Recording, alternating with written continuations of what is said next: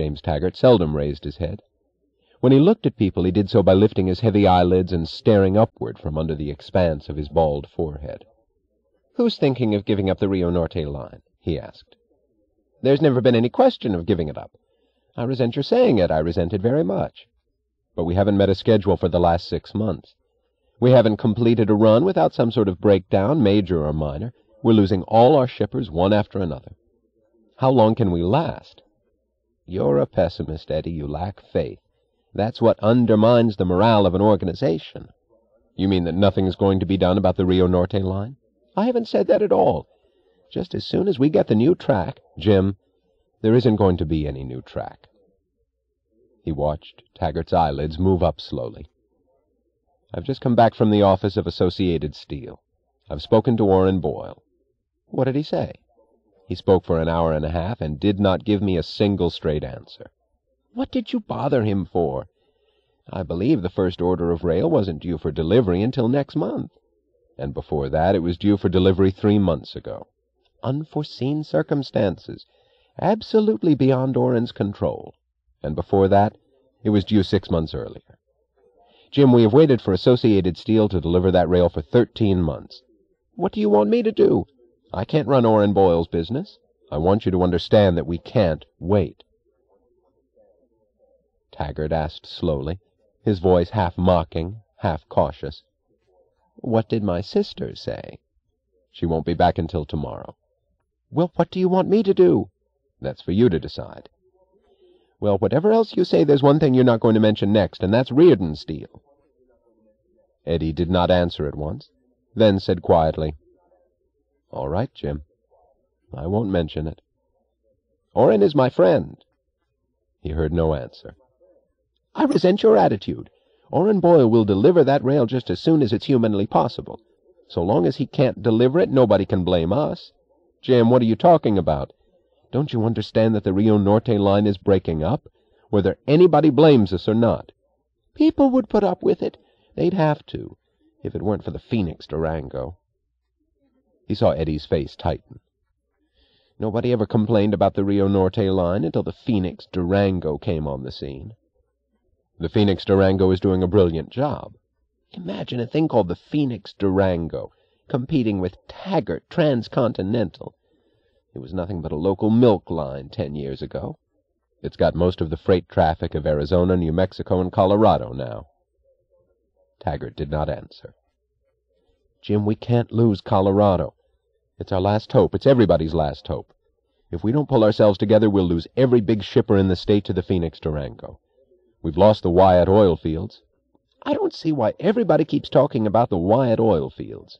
"Because Ellis Wyatt is a prodigy who—" "Damn Ellis Wyatt!" Those oil wells, Eddie thought suddenly. Didn't they have something in common with the blood vessels on the map? Wasn't that the way the red stream of Taggart Transcontinental had shot across the country years ago, a feat that seemed incredible now? He thought of the oil wells spouting a black stream that ran over a continent almost faster than the trains of the Phoenix Durango could carry it. That oil field had been only a rocky patch in the mountains of Colorado, given up as exhausted long ago. Ellis Wyatt's father had managed to squeeze an obscure living to the end of his days out of the dying oil wells. Now it was as if somebody had given a shot of adrenaline to the heart of the mountain. The heart had started pumping, the black blood had burst through the rocks. Of course it's blood, thought Eddie Willers, because blood is supposed to feed, to give life. And that is what Wyatt Oil had done. It had shocked empty slopes of ground into sudden existence. It had brought new towns, new power plants, new factories to a region nobody had ever noticed on any map. New factories, thought Eddie Willers, at a time when the freight revenues from all the great old industries were dropping slowly year by year. A rich new oil field, at a time when the pumps were stopping in one famous field after another. A new industrial state where nobody had expected anything but cattle and beets. One man had done it, and he had done it in 8 years. This, thought Eddie Willers, was like the stories he had read in school books and never quite believed, the stories of men who had lived in the days of the country's youth. He wished he could meet Ellis Wyatt. There was a great deal of talk about him, but few had ever met him. He seldom came to New York. They said he was 33 years old and had a violent temper. He had discovered some way to revive exhausted oil wells, and he had proceeded to revive them. "Ellis White is a greedy bastard who's after nothing but money," said James Taggart. "It seems to me that there are more important things in life than making money." "What are you talking about, Jim?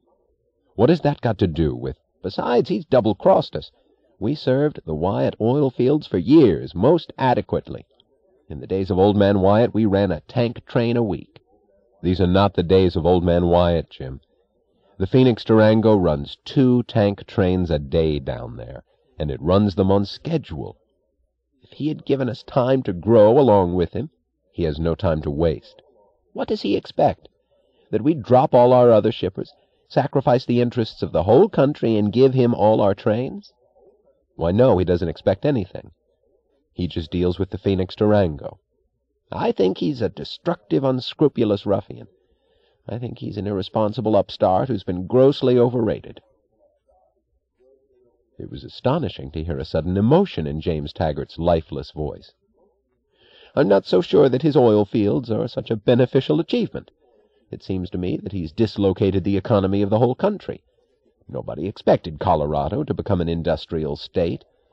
How can we have any security or plan anything if everything changes all the time?" "Good God, Jim!" Yes, I know he's making money, but that is not the standard, it seems to me, by which one gauges a man's value to society. And as for his oil, he'd come crawling to us, and he'd wait his turn along with all the other shippers, and he wouldn't demand more than his fair share of transportation if it weren't for the Phoenix Durango. We can't help it if we're up against destructive competition of that kind. Nobody can blame us."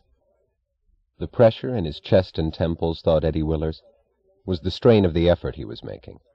He had decided to make the issue clear for once, and the issue was so clear, he thought, that nothing could bar it from Taggart's understanding, unless it was the failure of his own presentation.